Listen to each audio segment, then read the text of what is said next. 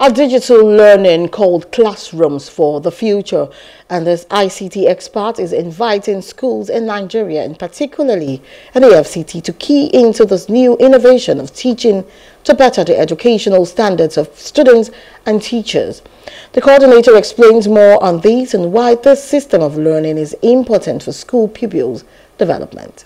We think that it is time that we have technology in our curriculum in schools, from primary schools to secondary schools.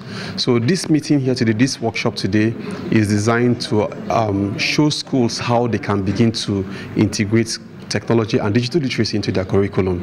As a matter of fact, we designed a product that they can use to do that in a very simple way, so that every child who goes to any primary school or secondary school will be able to have digital literacy as part of what they learn in their school.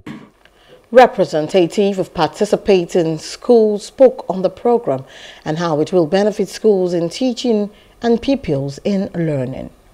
In the days that we're in, you find out that it's difficult actually following through with what the children are doing in their I.C.T, robotics classes and coding classes. So with this program, I think it will be really so interesting to follow through with the children, both at home and in school.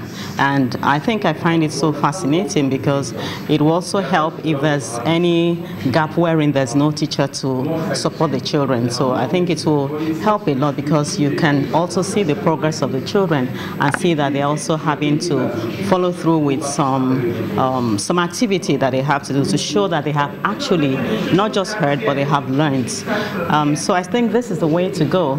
And I'm so much very excited. It's important that there should be a correlation or a marriage. NIDA needs to reach out to NERDC to ensure that what we are teaching the children actually meet. For instance, in I.C.T exams, you know, they're asking in WAEC, they're asking the children to use CorelDRAW.